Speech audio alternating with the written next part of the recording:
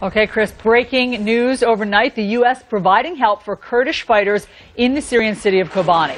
Weapons, ammunition, and medical supplies were airdropped to fighters trying to push back ISIS terrorists who want to claim that city. This after coalition airstrikes continued through the weekend. CNN's senior international correspondent Nick Payton-Walsh is live on the Turkey-Syria border with more. Nick.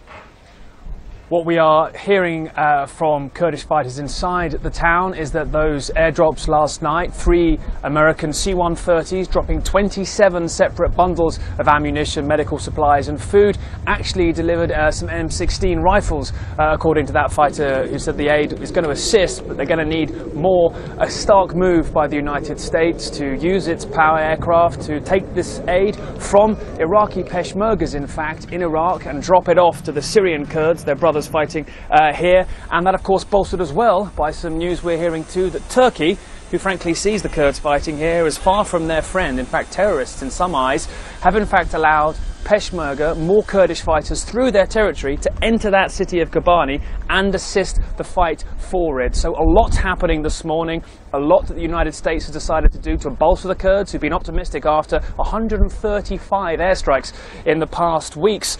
And Barack Obama talking to his Turkish counterpart, talking about the need for the airdrop and presumably exchanging differing opinions about how much aid the Kurds in the city behind me should get. But they do seem to be holding their ground. Back to you. There you go. That's good news. Nick Payton-Walsh, thanks so much for the update live.